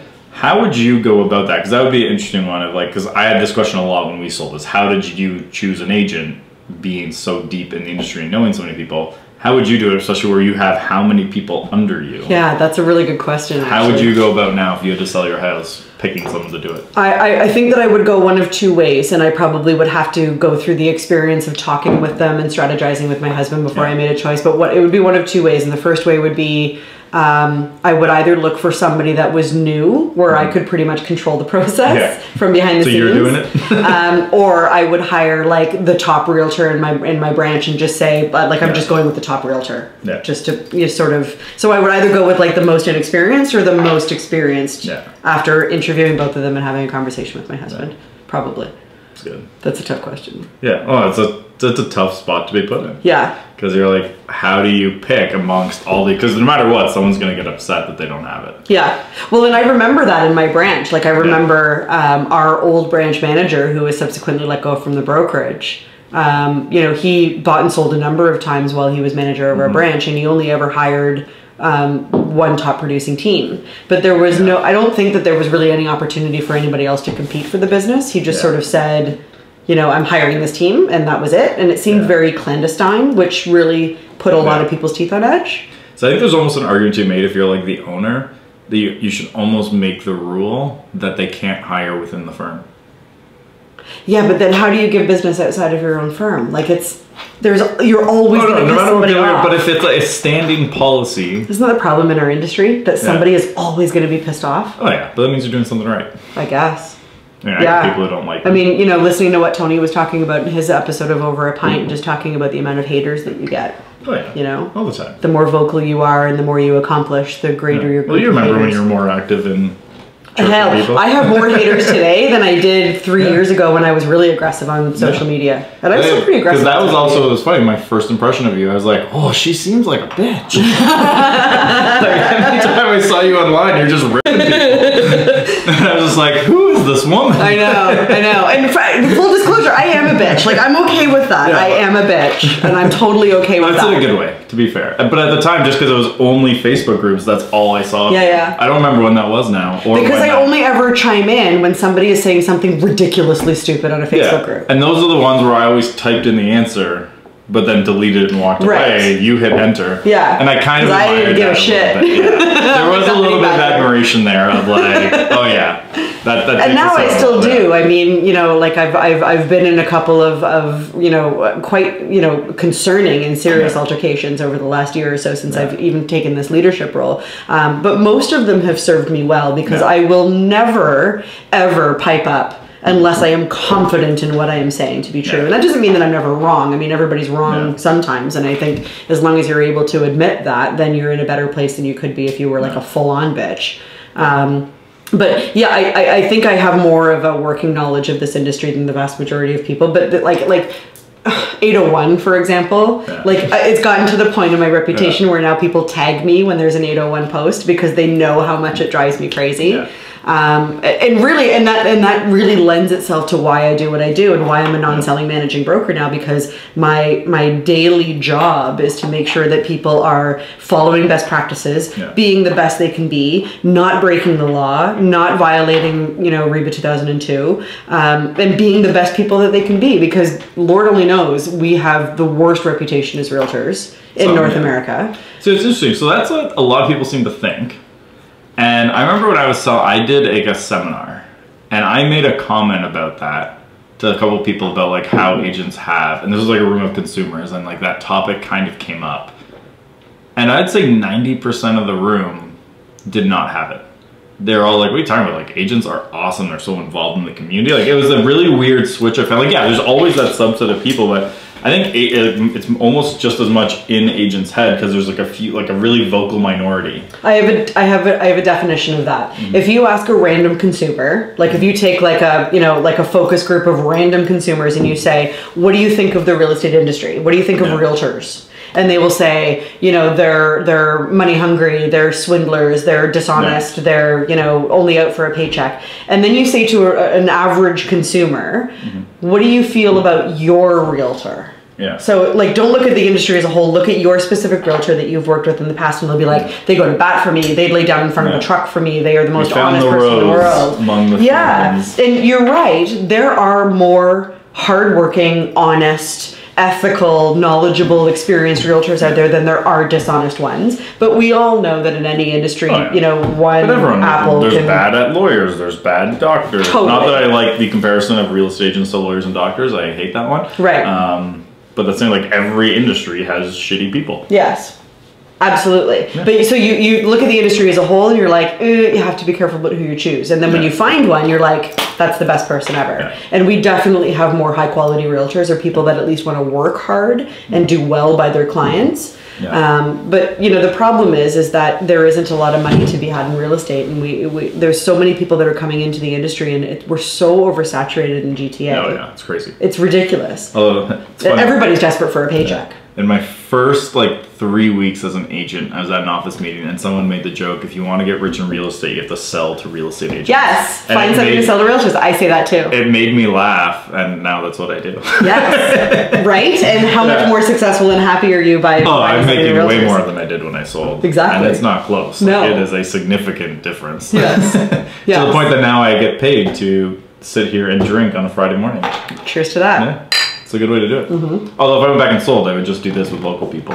That with business owners and shop owners. Well, literally, like the next episode I'm filming today is a local guy. So Steve Saracen, there's your answer. Yeah. Get drunk. And, you know, and he works in a market that's like a, you know, like I look at people like Steve Saracen, and I look at people like Andrew Perry, for example, another one where they work in a smaller market, but it's still a busy enough with a high enough turnover that they've got a lot of opportunity there. But what we're finding is that their competition, while they may dominate the market, have not dominated the market in terms of, you know, certain millennial style marketing aspects and internet exposure. Like if you were to Google search anybody down in Niagara on the Lake, you would not find a strong internet presence for anybody that focuses on vineyards and all that kind of. Let's do that. So what are you searching? Niagara on the Lake Farms. Niagara on the Lake Farms? For sale. We'll see who shows up. For sale. And if it's not you, Andrew, we're getting crap. Then you're going to have to hire Andrew. Niagara on the Lake Farms for sale. And I spelled farms wrong, but autocorrect's going to fix it for me. All right. Ooh, paid ads come up. Sotheby's is number 1. Let's see the first free one. Ooh, Point to Homes. All right, Harry, you've got some work to do. Yeah, no, so far no agents. Oh, notlrealty.com is the first agent, and that's more brokerage. So on the first page, there's not a single individual agent. Okay, but let's talk about this a little bit. When we're talking about people that are like 35 and under, and are they just going to Google and typing Niagara Farms for sale? Is that what they're typing? Or are they going to be more passively understanding who dominates the market via their social media channels like Instagram and Facebook? So when I think... And hold that thought because Jason Steele asked if people confuse me with the Costco brand. Probably. And no, I don't get confused with the Really, you sure? That seems like such an obvious one to happen. But wait, you're not the one behind Kirkland brand soda? It's a real confusion. I would have thought that would be the #1 struggle in your career, that people were like, you're the Harris or the founder of Costco's Kirkland brand products. Jason, we love you. But come on. But no. Usually when people ask me what my last name is, and I say that it's Kirkland, and then they pause for a minute as if they're trying to figure out how to spell that in their brain, and I'll say like the Costco. I get that. Yeah. Well, yeah. But how do you not know Kirkland? It's Kirkland. Like, it's easy. Don't you get people that ask you to confirm how to spell your first name? Andrew, no. Really? Literally, it's. I get people that ask me how to spell Sandra. It's like the most popular name in the world. Okay. Outside of like Muhammad. And then it's like Andrew. Well, I had a very unique last name before I got married, and then I went to a really common last name once I got married. But I still get people to ask me how to spell it, and then when I say like the Costco brand, and they go, "Oh, any relation?" Ha ha ha, and I go, "If there was, I wouldn't be here. I'd be on my own private island outside of Hawaii." Like, I mean. Whatever. The discount branding really hasn't worked out for you then. No. But my claim to fame in changing my name from a unique last name to... Which was? Gilrain. Very Irish, G-I-L. I was about to say, you are Irish. Yeah, so it was It Gilrain. wasn't just the fun I went there. No, and we're actually able to determine that everybody with the last name of Gilrain in the world is somehow related to me. Yeah, it's me with Foliato. Right. Yeah. Yeah. And there's not a lot. Like, No. no, some are pretty. There's actually, we did find out there is another group of Foliatos in Canada, in BC.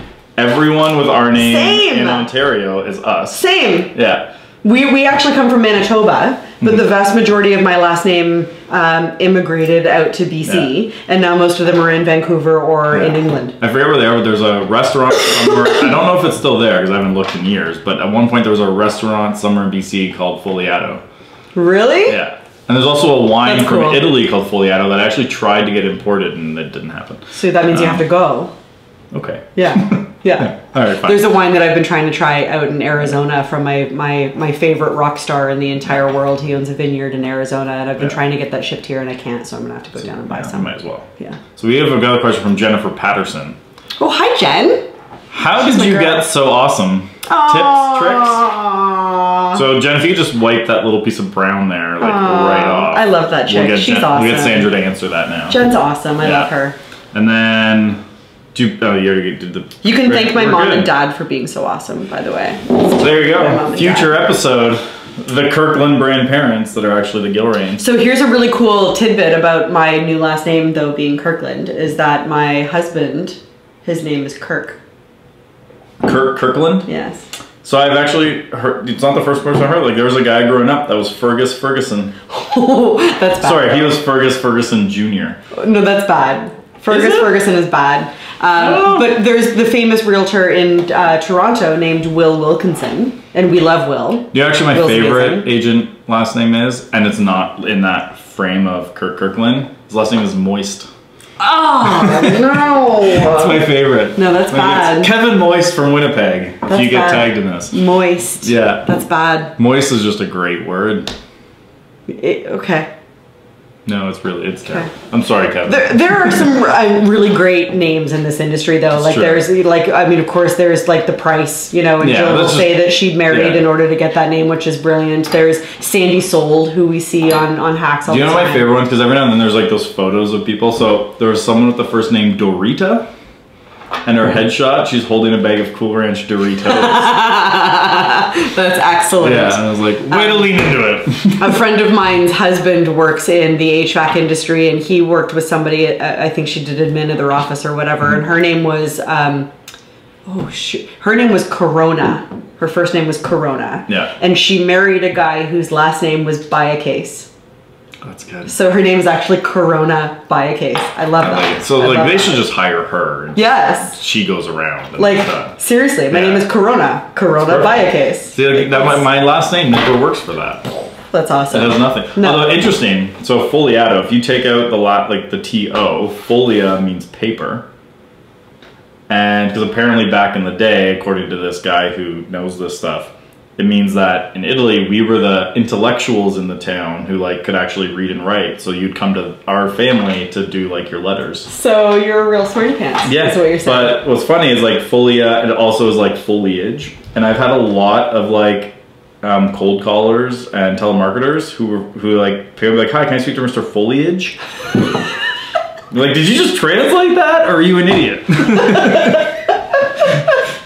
So Foliage. there you go. Fun. Yeah, no, like I don't think actually the only presentation, there's 2 places in the world where I've done a presentation where they've got my name right. One, obviously. We got your name right. Yeah, but I got had to your tell name you. right. I had to, you know me though, right? Like, Well, okay, all right. like fair enough. without me saying anything, without going into it, 2 Maybe. places. One, the obvious, Woodbridge. I mean, it's just natural there. The other, Windsor. Does Windsor have a high population of Italians? Huge. Oh, Yeah. okay. So, Windsor, they got my name right without prompting. Although when I went to Italy when I was young, that was the coolest feeling ever when they'd like, what's your name? And I would say it and they would just spell it without asking. Because they know the GLI thing. And I'm like, You feel like you're among your people. oh yeah, no, it's Yeah. amazing. Like, remember the first time I said my name to a complete stranger and they got it perfect? I'm like, that happens? Yeah. This is a thing? Yeah, I got that with Gilrain Yeah. when I moved to Ireland when I was Yeah. 19. They That's just nice. knew. Yeah. Gilraine? Yeah, but you knew me before I got married, didn't No. you? No, you did. That's right, you I didn't. didn't. No. When did you get married? Ooh. My anniversary is next week. My anniversary is my Wi-Fi password, so. 2014. Ooh, I got married before you. 2014. So, did we know each other then? Maybe I don't not. know. I don't think so. So yeah, I'm just good with spelling apparently. Well, how did we meet? Let's delve into this. It was it through the AREA Emerge conferences when I was with Rapri? Probably. No, I'm pretty sure. I feel like I knew you before that. Facebook groups. Because when I was an agent, I wasn't that active in them. Plus, they weren't really big then. But then when I joined Integra as a trainer, as much as they don't talk about it, training department is not a training department. It's a recruitment and retention department. So part of it was I would go and just friend everybody we could in the industry. So I'm guessing we got connected because I was a trainer, and then part of that would be influencing people who are not. No, I'm not sure I was on your radar then. You would have been a friend of mine on Facebook though, I think. Maybe. But I also don't randomly add people on Facebook the way so many people do. Apparently you did. I think we became friends. We can check friends is a different thing though. There's the radar, then there's this next piece of friends. Because remember, at the beginning, I just knew you as that bitch from Facebook group. That's true. Yeah, that's true. Yeah, and then so maybe it was Rapri that turned into the friendship because I was at the time. No, because we've only been friends since December 2015. That's my new account. Because I had an account with Integra. And then when I was like, I don't think I was friends with your old account because I remember this being the first picture we ever took together. Yeah, but you were excited to finally meet in person and take that photo. Because we'd spent a couple of months together working in this zone. And had known each other for a while. I'm pretty sure. You were just sell homes then. Yes. But again, I didn't start, that account You need to superimpose this picture over this chat right now if this is going to go live because this is a picture of me and Andrew and... I'm forgetting his name and I feel bad. Yes. Yes. Because he was with the company that got bought. He ran Full Tour. He was CEO of Full Tour. Yes, right. Yeah. And I forget the name. Yeah. And this was Wasaga Beach. Yes, it was. Because we spoke there, and that was back, when I consulted for You were just about to have Hannah at that point. Yes. What was the date on the photo? December. I don't know. May 18th, 2016. She didn't come till November. So you were pregnant. Yeah. And I think that's where I found out. Yeah, we were pregnant. Valentine's Day-ish pregnant. It seems like a lot longer than that though. Yeah, it's been a while. Well, what's happened? It's only been 2.5 years. You were still selling then. You were the face of Rapri with Kelly. I was. Yeah. Yeah, that was good And times. I was the face of Deal Tap. Oh God, that's why you were there. Was Deal Tap? Yeah, I was pitching now. And Pro Deal Tap. I feel like I won the pitch there because I had more people coming to talk to me. Yeah, you did, and that was hard to swallow. Yeah, but to be fair though, the Deal Tap pitch is a better pitch. It was just the idea of the platform was better than anything else in the market if they could have executed on it. They just didn't. No. Still haven't. Yeah. They're working on it from what I hear. I haven't heard hide nor hair out of them in ages. And there was a digital signature conversation, I think, on Toronto Real Estate 2.0. Oh, they're not even where one person said, I use Deal Tap. And I was like, what? Yeah, they're in the professional beta. I think they're in the 8th version of beta testing now. So do they have those same 2 booths at Realtor Quest this year? I wonder. I have, how long ago I stopped there? It was hurting my brand. I know. Just the fact I was associated with 2 straight failed launches. I had to get away because people would be like, you're the Deal Tap guy. I'm like, I can't be known as that. No. I was the Evernote guy. Then I became the Deal Tap guy. Then now Facebook ads, I guess. So maybe that's how I came across you was because of Evernote, I think. Because I think you talking about Evernote might have led me down the paperless agent path. Yeah, no, that makes sense. You have to, and that's what I was saying on your post in the Wheelhouse the other day, where you were saying, apart from repeat business and referrals, where would you generate the most leads? And my answer to that was open houses. And if I could turn back time and go back to selling, then I would probably do an open house every Saturday and Sunday. Yeah. I would spend $200 on social media advertising, making sure that everybody that had recently been in the area knew about my open house, and I would provide some kind of epic item of value at the open house that would keep people. Okay, what would be an epic item of value? Yeah, that was a question to my response in that post, and I was thinking about that actually on the way here and thinking, what would would that be? Maybe that would be some kind of buyer package.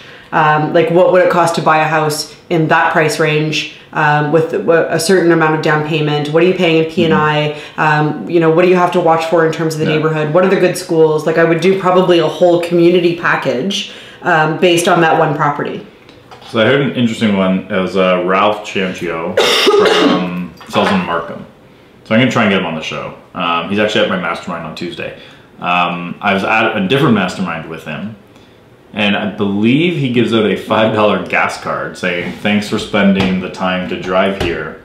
Allow me to reimburse you for your gas cost to come.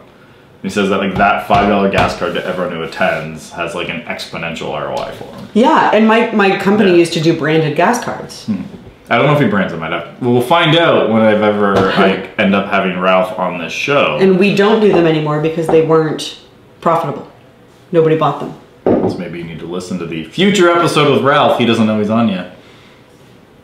That's how we're gonna pitch him to come on the show, Ralph. So some kind of item of value to make sure that you stand out, because you have to think that, and I always said to myself, and this may be why open houses were such a big conversion for me, that I always said that people that were coming to an open house weren't necessarily shopping for a house, they were shopping for a realtor, and they just didn't really realize it. Yeah. You probably did better because you knew the year the furnace was built. Maybe. But know your inventory. Knowing that people that are walking into a house are shopping for a realtor and not really a house, because they're just sort of going to open houses almost aimlessly. Once you start having a conversation with people, you're able to have a better opportunity to convert them in terms of the value of working with a buyer realtor. Yeah. Right? So, going back to Steve Saracen's question and the question that was asked of me in the wheelhouse and going, what is that item of value? Well, if people are out doing open houses because they don't have representation and they don't really know what they're doing. One of the things that really worked well for me at open houses was to actually book a preview for a comparable property that wasn't open that day. And I would book it at 4:30 or 5 o'clock. And anybody that walked into my open house, I would say, I'm actually going to preview this other property that's comparable that wasn't open today. You can't go to it now even if you wanted to. I'm going there at 4:30. Do you want to join me? And if they say, yeah, totally, I'll be like, great, let's exchange contact information. Yeah. And then if they did show up, then I would call, to make sure that the seller knew that I was doing a showing instead of a preview. Yeah. And if they didn't show up, then I was still doing a preview, so I was still getting the market knowledge that was needed. Probably 40, 50 open houses when I sold one deal. And it was not the open house, but it was actually pretty funny. So as I'm leaving, a couple came through and they're like, this house is really I'm not interested in. I'm not interested in hiring an agent, yada, yada, yada. And I'm leaving the open house, I start driving. And like 2 blocks away, I see that family standing in front of a for sale sign, looking like confused. Because there's no open house there. So I just pull over and I'd be like, do you guys want to like see this house? Like, they're like, yeah, but we're trying to call the agent. We can't get a hold of them. Like, we can't get into the house, but we're here. That's kismet. So I pick up the phone, call the brokerage, and I'd be like, I'd like to book a showing on this house. Can we do it for right now? It was vacant, so they just flipped me the lockbox code. So I let them in. They're like, but this like means that like we only like to work with the listing agent, like we were telling you over there. We don't want to work with the buyer agent. I'm like, that's fine. Glad I was able to open the door I'm here, like I'll open it for you and we'll chat. And the husband still didn't want to. The wife called me later and was just like, we actually really liked that you did that even when we told you wouldn't get our business. So let's start looking. I mean, later they screwed me, which was a whole other thing. So what's the takeaway from that, right? Like for everybody that's watching who's not just watching 2 idiots drinking beer all day. Like people. The takeaway from that is help to think with people's hearts and not their wallets. And that's a common saying in the industry, right? Yeah, I just figure if I help enough people with whatever's going on. So like, now as part of my, like I did this when I was selling too, and I even do it in my business now, like I like to be that person who people go to get an introduction to someone else. Yeah. Even if I have nothing to stand for it. Because like, and that's part of the reason I do a lot of networking too, and I also just enjoy it. But like to be like that hub of like, and I get it a lot now, like especially the past, like since the show's been like a big driver of that now. Cause like someone's on the show and being like, oh, can you introduce me to him or her or whatever? Yeah. And that's been that for me is like an intentional effort to get to that point. And then introducing, but then also controlling those introductions too. Cause like if someone comes to ask for an introduction and you get that feeling that it's not one that the person would appreciate, you don't do it. Right. So I don't just introduce anyone. So like Sure. that idea. Yeah. No, you have to, because there has to be a reason. Your reputation is still at stake when you make these introductions. Yeah, I'm putting myself on the line for them a bit. And I that's sort of what has led me to be less of a bitch on the internet. Because I am more concerned about how people perceive me than I previously was, because of my network and because of my stature and because of my identity as a thought influencer in this industry. You know, and I want to make sure that people know that I am somebody that makes sure that I'm knowledgeable and experienced in what it is that I'm talking about, and that I know a lot about this industry and I can help and I want to help. But I'm also okay with people knowing that, like, if you misuse 801, I don't want to talk to you. I'm going to tear you a new one. You're annoying the crap out of me. You're done. If you're going to ask me to give you a Form 801 to register my offer, I'm probably going to punch you in the face, is how it's going to work. Throw a beer in your face. I'm not wasting beer on No, don't waste a beer on Form 801. That's ridiculous. So Form 801 came in after I stopped selling, I think.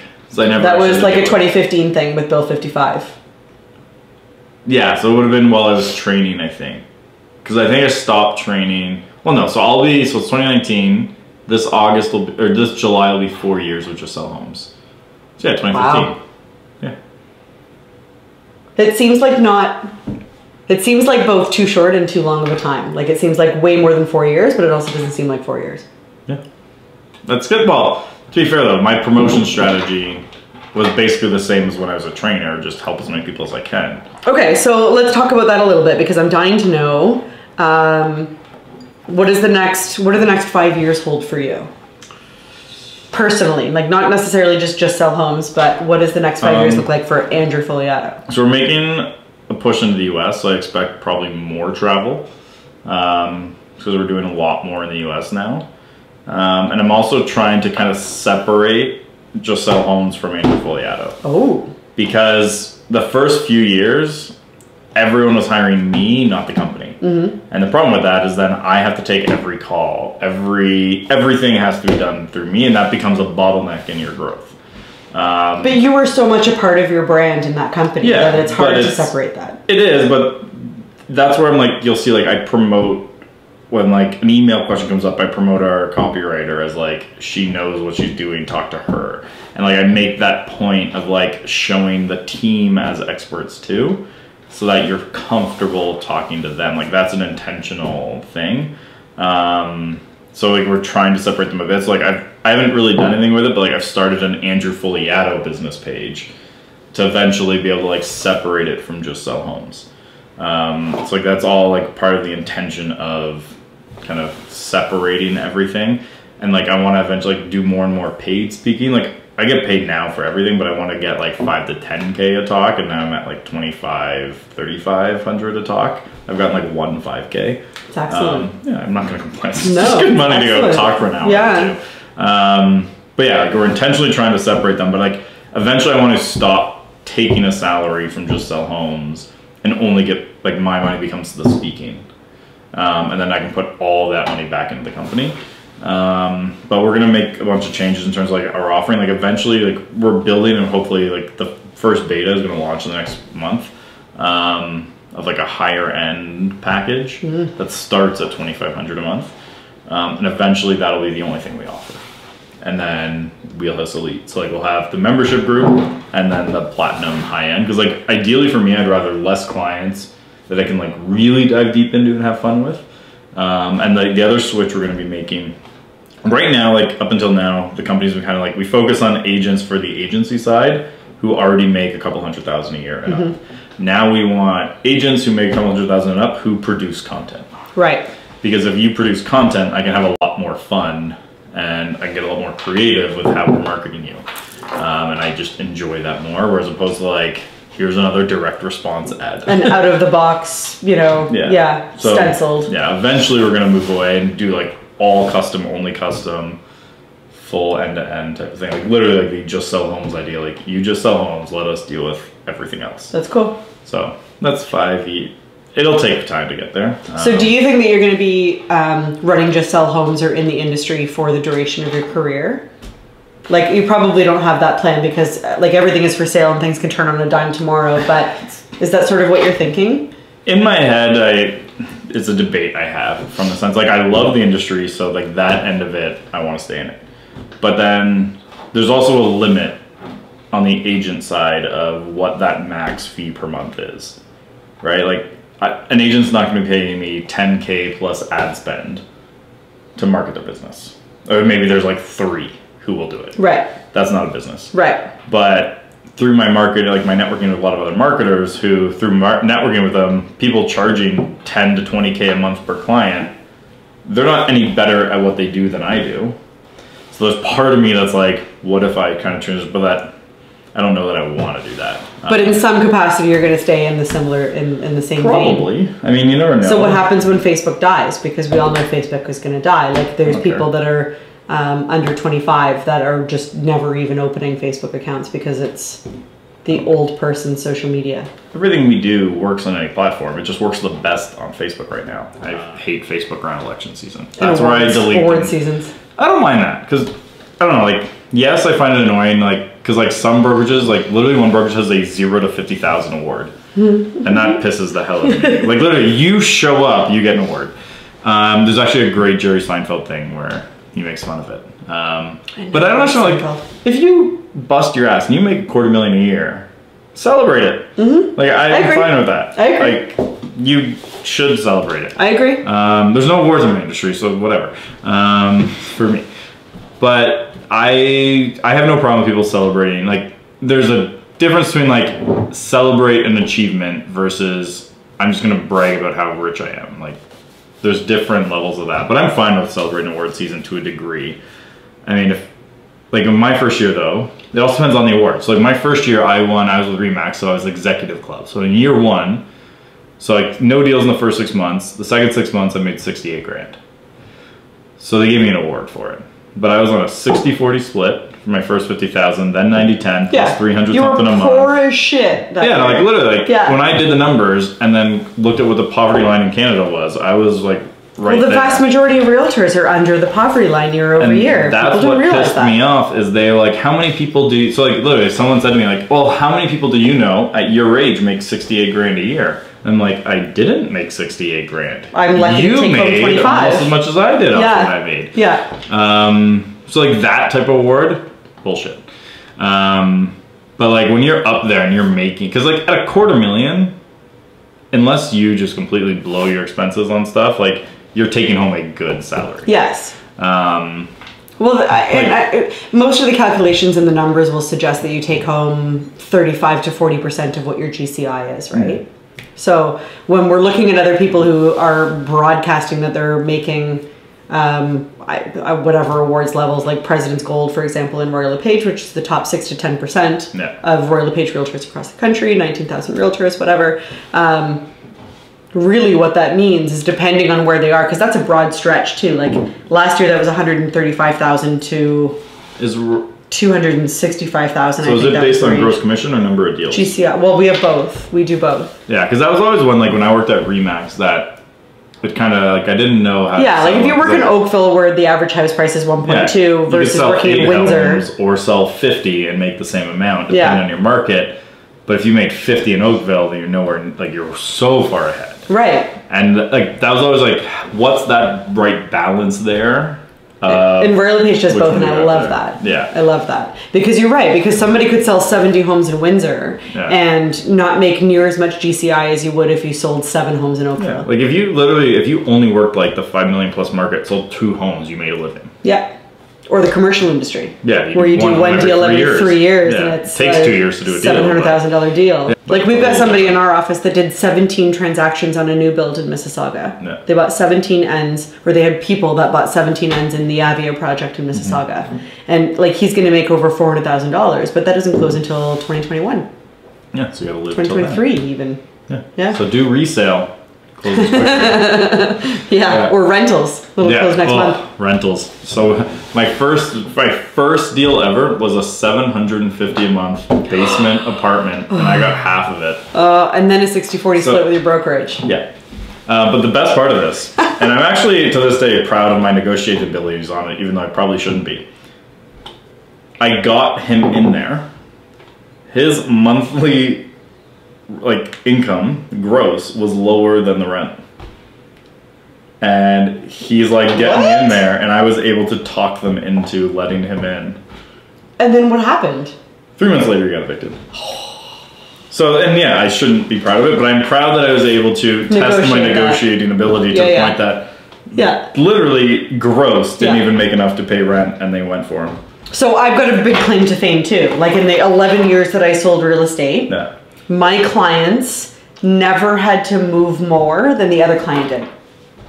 Never. Like in the entire history that I sold, that was my big claim to fame. My clients moved less in negotiation than the other clients would. Yeah, but if you just overbid, then of course they wouldn't move more. So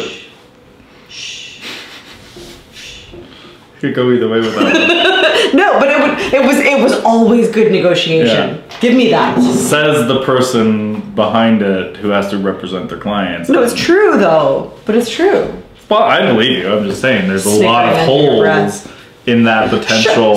Sure. Some instances weren't as great as others, but over the 11 years that I sold, my clients always moved less than the other clients did. So when are you doing a course on negotiation?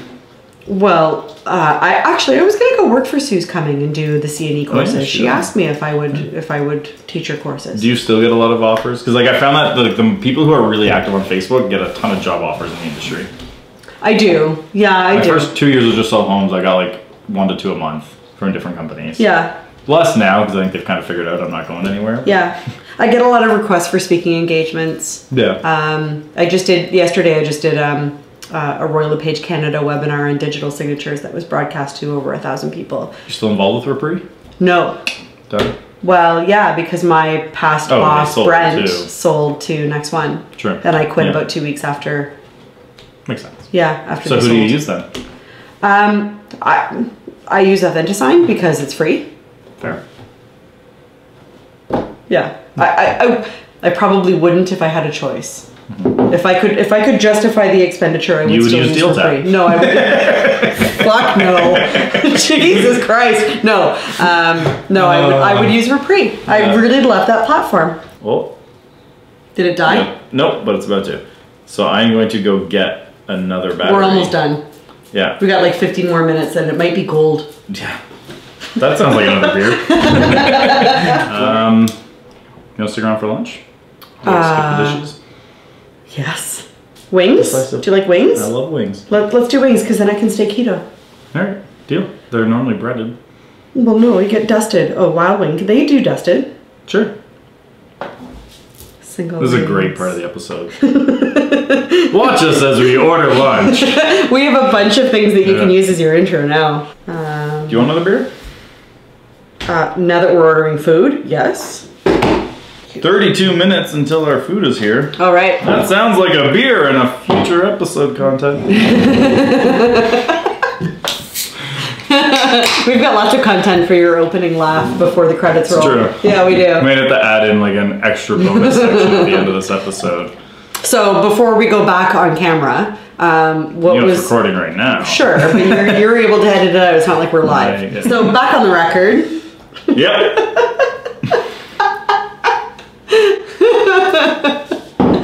Censored. This one will be edited by me, not my guy. Or me. You definitely don't want me to edit it. Yeah, or it's just going to be like a repeat of your burp over and over again. Did you notice the burps during the episode? I was trying not to watch. But did you notice? No. I hid them well. No. Did you notice mine? No, because you don't burp. Well, true, but I did have a couple of moments where I was like... So you burp. So you lied. Now we're back online. Oh, that's a great opener right there. Oh, okay. Woo! That's the third beer talking. I'm crying. Classic JSH moment. I'm crying. Is that what you do? You make girls cry? Every day. Oh my goodness. See, that's why you do it over a pint, because and not live. Like, that's so true. I'm wildly inappropriate. It should not go on air. The edit button's my friend.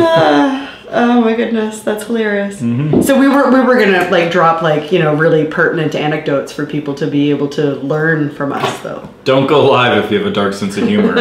Or Tip if you're 1. drinking. So my brother and I, is amazing. So we have a bet on first one to get under 200 pounds. Okay. But the kicker is, if you think about a weight loss bet, a lot of them what happens is like someone just gives up and the other guy wins. So our favorite restaurant downtown was Jacob's, where like the steaks start at like 75 a steak. Like it's expensive, but it's worth it. Like we got there one time and every piece of food I had was the best version of that food I'd ever had in my life. It was amazing. So originally I was like, what if we just bet $500 for the first person to get under 200 pounds? He goes, better. Dinner at Jacob's. Oh. But then we were like, what if one of us gives up and is like, fuck it, I'll pay the 500. So we instituted the skunk rule. So the skunk rule is if the person gets under 200 pounds and the other person is still over 220, the winner gets to bring a guest to dinner. The loser has to pay for that guest, sit at the table, and not eat. Oh. So they have to watch the other two have this super expensive dinner. That they pay for. That pay for it, and they have to sit there and can only have water. That's an excellent fail-safe. And we will now GIF. Oh, you say GIF, not GIF? It is GIF. Dictionary.com announced it. Dictionary.com isn't the creator of pronunciation. But if I'm gonna trust a source on anything related to pronunciation and words, it shouldn't be an internet source. Andrew, come on. Dictionary.com. Sure. I'm going with what they say, but which they didn't is invent also no, but they actually went back to the source of the inventor of the GIF and figured out that it was originally meant to be GIF. So Dictionary.com on Twitter confirmed it, because then Jiffy, the company, responded saying, we disagree, because obviously they think it's Giphy. Okay, the Oxford English Dictionary accepts both pronunciations. But it's meant Will to be a Hite soft G. told the New York Times they are wrong. It's a soft G pronounced GIF. The G in GIF stands for graphic, Okay. which is pronounced with a hard G. It's graphic interchange format, not giraffic interchange format. Okay. So But you it would was say intended GIF, as... but you would say GIF. No, it's GIF. No, graphic. GIF. No, GIF. doesn't matter. It's a hard G. Doesn't matter. Yes, It's it now does. its own No, word. it fucking matters. No, it doesn't. And it does matter because I'm right. It's GIF. Well, I say GIF, and that's Well, right. look up the inventor of the GIF and what he intended, and it Graphic. is a soft G. Graphic. Yeah, but the guy who invented it Graphic. pronounces it GIF. Graphic. Doesn't matter. He invented it. He gets to choose. Graphic. GIF. And The GIF? creator of GIF GIF? says it's pronounced GIF, but he is wrong. No. Says Gizmodo. Yeah, who the fuck is Gizmodo? Nobody. Because they don't want it to be Gizmodo, because that'd be a weird name. Gizmodo. That would be hilarious. Yeah. There's actually a website called How to Really Pronounce GIF. And it's GIF. It's pronounced with a hard They're G. wrong. Like GIF, like gift. We're going with the inventor of the GIF. This GIF. is an existential conversation that Everyone is wrong and- who says GIF. Okay. Do you also deliver Form 801 when asked for it? I don't do deals anymore. Where's our lunch? I'm literally, that's what I was pulling my phone to check. It's 9 minutes away. Joseph is on the way with our order. Oh, good for Joseph. Thank you, Joseph. But how do you? Finally pays So, off. okay, so let's talk this out. How do you create a course on responding with the proper gifts? It's all about knowing which terms to search. Right. So you have to think about how you would respond, and usually in a 3 or 4 word maximum sentence, and then you search for that sentence, and then you It's like scroll 1, 2 through the really. gifs and 1 or pick 2 one. is really the key. Words. Yeah. Okay. You don't want to go 3 or 4 because then it confuses the system. And the real one is just having enough pop culture knowledge that I rarely search for the term, I search for a character that I know has had a response that I want. Sometimes I do that, and sometimes it's really just what the actual GIF is actually showing. GIF. GIF. GIF. Yeah, GIF. Definitely GIF. Actually, sound off in the comments. Yes! Yeah. GIF or GIF? Let us know. Comment below. Yeah, depending on the platform, it's probably down here. It might be there. It might be there. It'd be weird if it was up there. It's probably down here. Where the GIFs live. Hard G or soft G? Respond with a GIF and let us know. Who do you think's gonna win? Obviously I'm gonna win, it's my show. You're right. I have deleting capability on all comments. A lot of my haters are watching this right now, so they're gonna say soft G just because. Oh god, we've said hard and soft too many times. Okay, what's next? Let's talk about something else that's helpful for people. Huh. Seems like such an easy thing to discuss. Recruiting. Oh god, I hate that. Really? Yes. Do you recruit? Yes. Okay, so... But by force, not by choice. Fucking hate my job. So, here's the dilemma in the industry. You make money by having more agents in your office. How do you deal with the quantity versus quality dilemma? And it's GIF. You know, I honestly think that it's very comparable to how realtors do business. It's not about how many people you can add to your database or how many seats you can fill. It really is about the quality of those people. So, like, real estate coaches talk to realtors about making sure that you understand your ideal audience and your ideal client, and then figuring out how to go after that person and how to lock that person into loyalty. And I feel like the same rings true when you're recruiting into your brokerage. Like, I don't want to just fill pulseless people into seats in my branch. Like, that's not what I want to do. Like, I want to continue to grow the culture that is already established there, to provide camaraderie and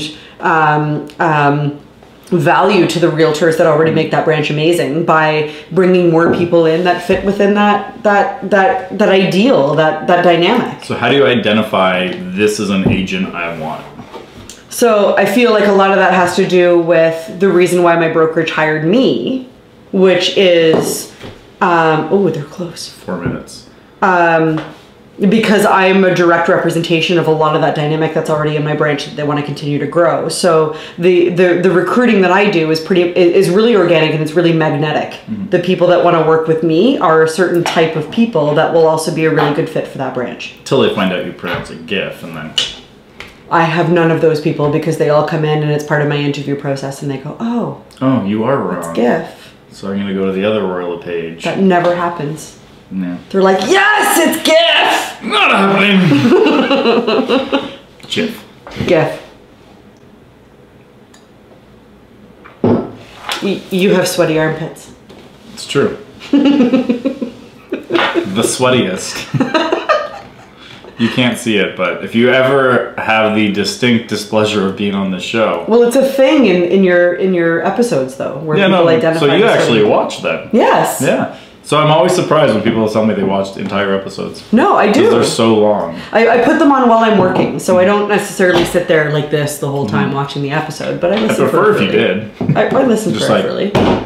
Yeah. It'd be great. But yeah. I've now mentioned it on like 7 or 8 different episodes, but normally I'm the one bringing it up, so it's great. Well, I noticed it before it was ever brought up. Really? Yeah, I noticed and then it was brought up, and I was like, yes! So I was on... It was actually episode 8, The Ocho.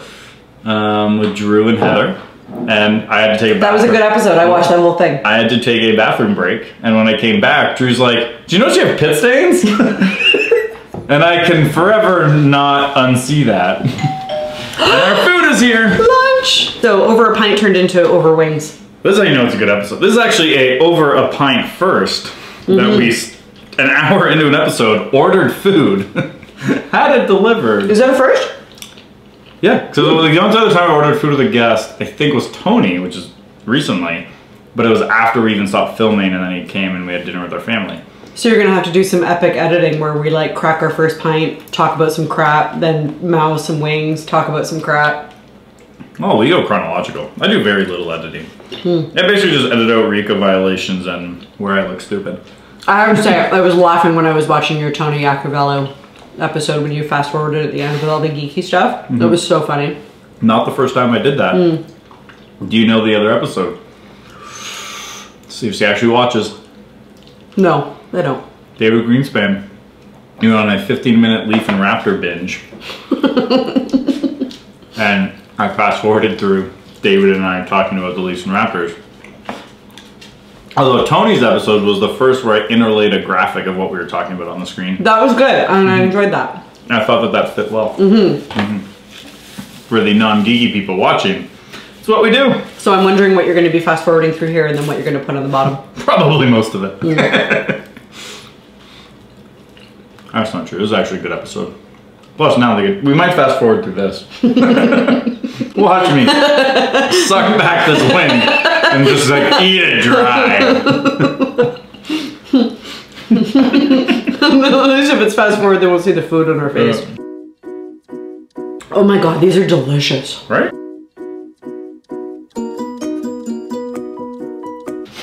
If you're eating ribs and doing a Harry Carey, there's a problem. Would you eat the moon if it were made of ribs? Heck, I know I would. But brings down the house with Kermit the Frog with syphilis. Oh.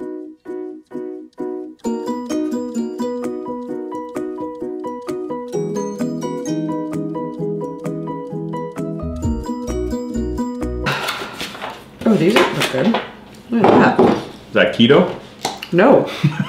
Shut up. You're an idiot.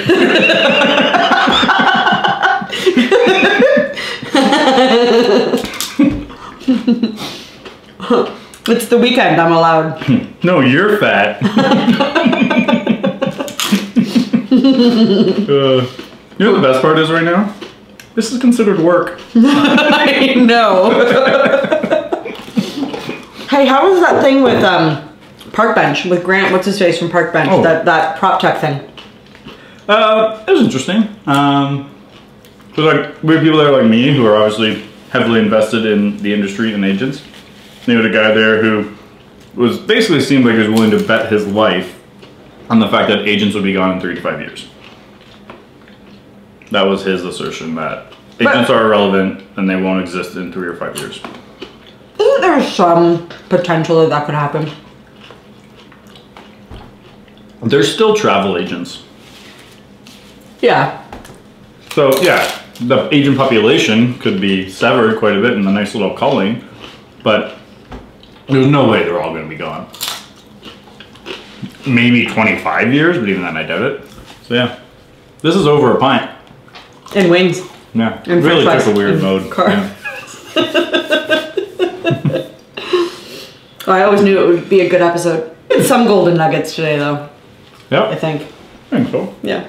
Okay, but drop a golden nugget before you turn it off. That's inappropriate.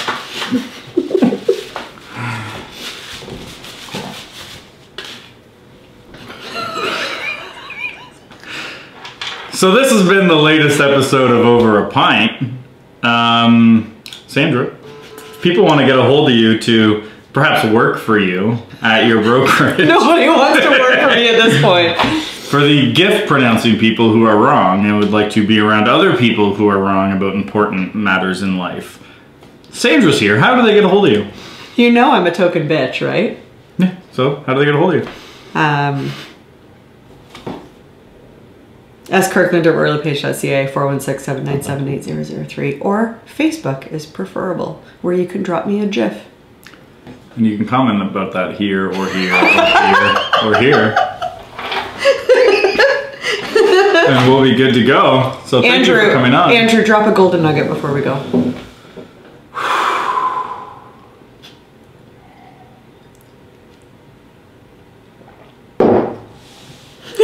That's all it is.